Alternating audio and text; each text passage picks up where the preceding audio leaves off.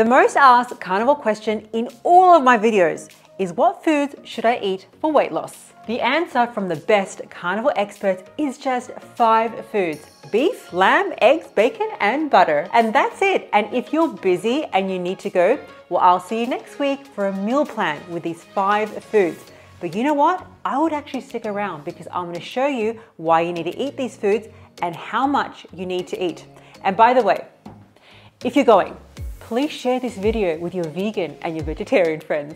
The very first food is all things beef. And even our OG carnivores, Dr. Anthony Chafee and Kelly Hogan, love beef. Well, I did exclusively beef for the first probably 7 or 8 months when I started. Beef is usually the best. I'll eat the same thing no matter what. But what type of beef do these experts actually eat? I'll have big steak. We have lunch, 4 to 5 ounces of steak, and I have a steak for dinner. Eat lots of fatty steak. I really don't like steak, but if you like it, that's okay. And if you've been following me on YouTube because you're a carnivore fan, or even on the 5 Minute Body Club, which really shows that you're an OG carnivore, and the link is down below, you'll know I love my beef patties. And thank goodness Kelly Hogan thinks the same way. Almost exclusively burger patties for the majority of a decade. And you know on this channel how we validate things with deep clinical research. Well, I just went on TikTok to check out some beef videos.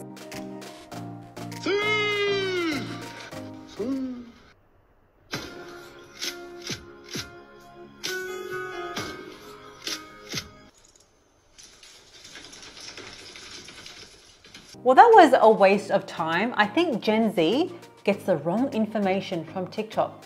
Well, I'm going to go the old school way, Google and PubMed to get the right information about beef. And here's a quick highlight. So beef has loads of iron, zinc, selenium, vitamin B12 and B vitamins, and biologically useful proteins. That was a bit of a mouthful, but you can find all the links for all these studies down in the description. Now, when it comes to the portions of beef that you should be eating, well, Kelly Hogan had this to say. They're still used to eating very small portions of what probably would have been appropriate steak before carnivore. You see, when you cut out the carbs, you have to increase the portion of fatty beef. And I know what you're thinking. How much beef should you be eating? Well, I'm going to cover that in a minute. But you also have to add in some fat, like butter, which just happens to be number 2 carnivore food that all of these experts eat.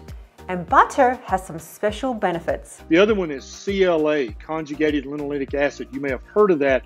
It's actually very protective against cancer and actually helps people with weight loss. You've probably seen CLA supplements.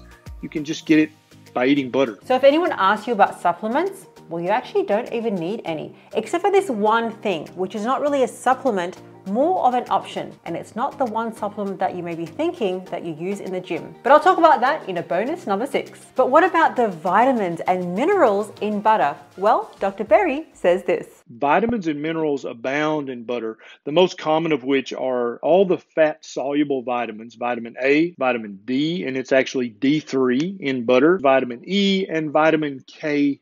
Yeah, that's the good vitamin K that you've heard about that probably protects you from osteoporosis and from cardiovascular disease. Now I know what you're thinking. All that butter is going to make you fat. Well, that's a big fat lie. And even Dr. Elizabeth Bright says, Fat doesn't make you fat. It's your body holding on to energy because there's a stress issue. And there are so many studies showing that butter contains butyrate, which lowers your stress hormone, cortisol, and I'll leave all the links in the description for your Dior, or should I say DYOR. Now, how much butter do you need to be eating? Well, why don't we just let Dr. Elizabeth Bright tell us? We start the morning with a decaf with several tablespoons of butter. I snack on butter during my appointments, and before I go to bed, I have a piece of butter. I know most of you can't just eat straight up butter, but I'm coming out with a meal plan next week showing you delicious snacks. So make sure that you subscribe and turn on the notification bell to check out that video. And butter is not just the only miracle food. We also have eggs, especially the yolks, not the whites. And I know that might seem a bit of a shock, But even Dr. Chafee says this. Some people that have autoimmune issues, they're going to be more sensitive, especially when they still have leaky gut and they're still healing from that. And so they quite often will have problems with egg whites in particular. And there is a way that you should cook your eggs to minimize hair loss for you men and promote shiny hair, skin, and nails for us women. But let's first chat about the nutrients in the yolks, because it has more than butter. It has all of the fat-soluble vitamins, which are vitamin A, vitamin D, E, and K, are in the yolk. There's none in the white whatsoever. Tons of calcium, almost all the zinc and selenium are in the yolk. Choline, which you may have heard is a lipotropic, which helps you burn fat, that's in the yolk. That's not in the white. So how many eggs should you have in a day? Well, Dr. Sean Baker, Dr. Kim Berry, and Kelly Hogan eat loads of eggs. And thank God I caught that one, because I dropped it 10 times. Dozen a day, 16 a day. I scramble eggs for my family every single day, so I just throw in 5 extra for me. 6 eggs a day, that's about my routine. And if your goal is fat loss, well, this tip is for you. If out of my 6 eggs, I'll probably throw 2 of the whites away, because I don't want to eat too much protein, because it'll raise my insulin level and it'll make me try to hold fat around the middle. And now probably the most important part. How do you cook your eggs to make sure that you maintain all the nutrients? You shouldn't ask me, because I have no idea how to cook clearly, because I always spill my fatty latte. But Dr. Canberry says this, which is game-changing. You want to have the white completely cooked, okay? Because the Vedin, which is a protein in the white, if you don't cook that completely and inactivate that protein, it will bind up the biotin that's in the yolk, and you won't really be able to absorb it. So you won't get that biotin. And so the best way to cook your eggs so that you have the minimal hair loss and you have the maximum amount of biotin available for your hair, your skin, and your nails is over easy. So the conclusion is eggs are pretty awesome. But do you know what's even better? Bacon and eggs. What the hell? I told you I was clumsy. Oh no. Okay, I really promise that I'm gonna clean this up, but you probably may have thought that bacon was really bad for you. Maybe because of the saturated fat, or you thought it's gonna give you cancer, or maybe the nitrates. But did you know that bacon is so good for you, and so is nitrates? In fact, it's been shown that nitrates can also help lower blood pressure and angina. And even Dr. Canberry says the same thing. Your salivary glands, your spit glands in your mouth, they actually secrete more nitrates into your mouth per day than you could get from eating a pound of bacon a day. Nitrates are not bad for you. They're good for you. We saved the egg, and this one is going to my neighbor's dog, so there is no wasting. But carnivore food number 5 is lamb. Now listen, if you have a beef aversion, you're sick of beef, or you just want to switch it up, lamb is awesome. And even Michaela Peterson loves lamb. People are like, well, you just eat just beef for breakfast? Like either no breakfast or yes, or lamb. Dinner, beef or lamb. Lunch, beef or lamb. And did you know that lamb actually has higher total calories, protein, fat, and higher quantities of healthy CLA? So you can choose lamb as a better option. Maybe than beef, but I would always choose beef, sorry. Now, do you remember right at the start, I was gonna help you figure out how much meat you need to eat? Well, I eat 1 pound of ground beef every single day. So for you, you could try 0.7 grams of protein per pound of lean body mass.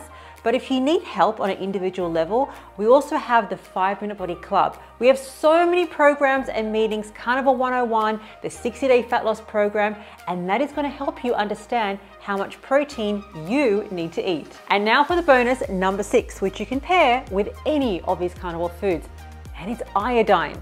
Have you ever tried iodine? Because Dr. Elizabeth Bright recommends it so much, but let's see why she recommends it. Most people are iodine deficient. Well, it's an essential mineral that will obviously give you also the raw materials for your thyroid to make thyroid hormone, which is essential. It's the first hormone made in the fetus. It also provides iodine for the breasts, ovaries, uterus in women, and the prostate in men. So there's never enough, because water is contaminated by fluoride, plastics are contaminated by phthalates and bromides, and bleaches everywhere. So these are substances that are the same molecule as iodine, a variation of the same molecule. So the body won't take in the tiny amount of iodine that is in our diet. So Dr. Bright recommends 2 drops of 5% of iodine every single day. And I'm so excited because I'm speaking to Dr. Elizabeth Bright about 2 videos, Carnivore Diet for Women and Carnivore Diet for Men. So that's coming out in a few weeks. And if you've made it this far, you either love me, you love the experts, or you're just really bored. Either way, I'll see you next week for the meal plan video. Bye.